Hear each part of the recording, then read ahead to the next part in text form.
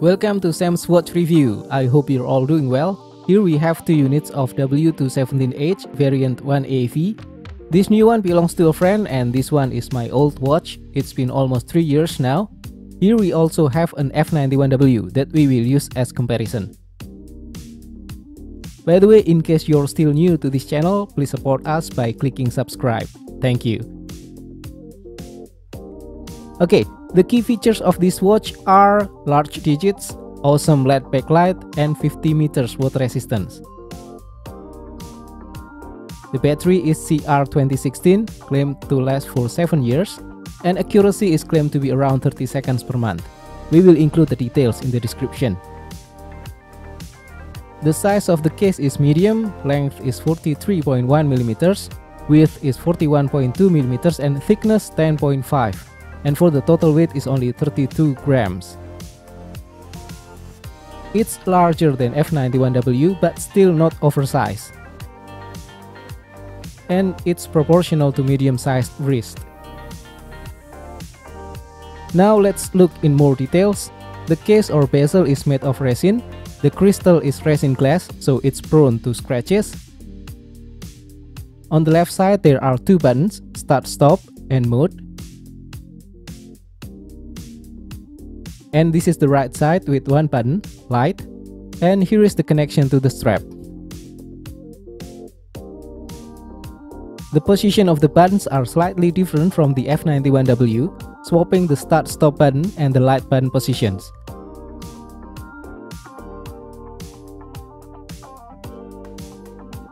I think it's more convenient for the light button to be pressed with the index finger, but it's a bit clumsy when it comes to the stopwatch feature. The start-stop button is at your thumb. For the back, using a stainless steel backplate with 4 screws, engraved with the module code 3454, watch series, water resist spec, and manufacturing location.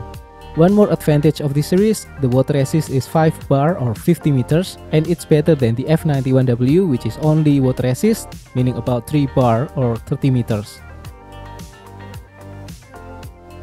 Strap material is polyurethane resin or PUR. Lug width is 18 mm using spring bars, and to remove it we can pry from the button. This type of connection is different from the F91W, which uses pins, so it's easier to remove and install and also easy to find spare pins when needed. For strap details, this is the buckle side and this is the underside. This is the tail side and this is the underside. And here is the buckle, made of plastic. A little note, on the old watch, which is 3 years old, the loop broke, so I replaced it with a generic spare loop. Compared to the F91W, this strap is longer, so it can be used for larger wrist circumference. Here is the front display. For this variant, there is a blue frame line, classic styling like the F91W. On the LCD, we can see alarm icon, hourly signal, then PM or 24 hours. To the right, day and date, and below, hours, minutes, and second. If we take a look at the digits, it's way bigger and thicker than the F91W, so it's a lot easier to read. Next, here is the cool stuff, the backlight or illuminator. The segment or digit looks lit, awesome, and it's brighter and much easier to read than the F91W.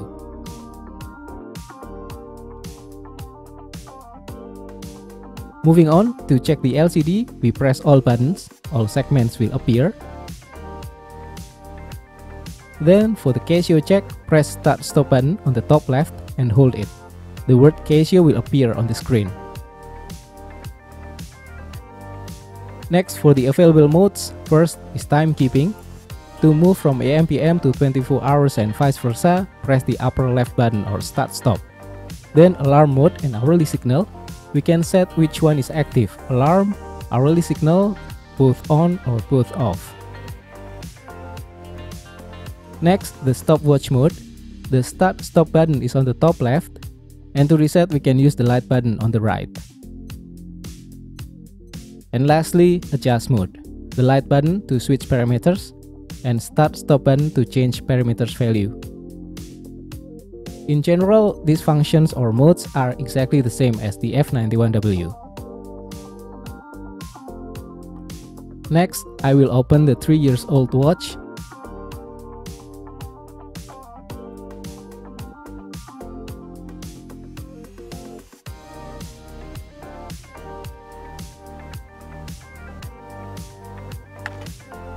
And this is the inside of the backplate.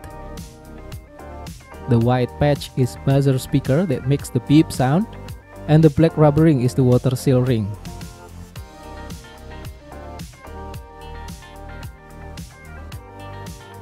And this is the module. Let's try to remove it. Cool, quality build, doesn't look cheap. And this is the inside of the case, also well made, very nice. And these are the pusher buttons, they have spring mechanism inside. It's been 3 years and still looks good, awesome. Okay, now I will put it back together.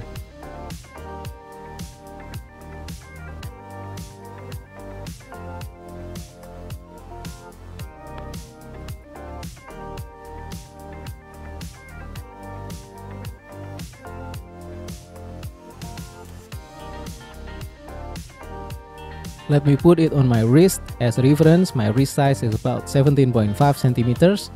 It looks proportional, the styling is also cool, classic like the F91W, but looks more solid with its larger size. For the pros, first, it's easy to read screen, big digits and great backlight. Second, it has a retro styling which is cool. And third, it's lightweight and comfortable to wear. On the other side, it has a resin crystal, so it's prone to scratches. And this one actually has a lot of scratches, but I've cleaned it up using Polywatch. Second, the strap durability is not the best. The loop on my watch has already been broken and I hope that the strap doesn't catch up soon. And third, it might be a bit oversized for small wrist like 15 centimeters or 6 inch. I'd say an F91W will suit better. In my opinion, this one is a watch for many uses, easy to read, comfortable to wear and tough enough. Also suitable for anyone who wants the F91W style with larger size and better features. If I were asked to choose between F91W or W217H, overall the F91W for more iconic watch and W217H for better features.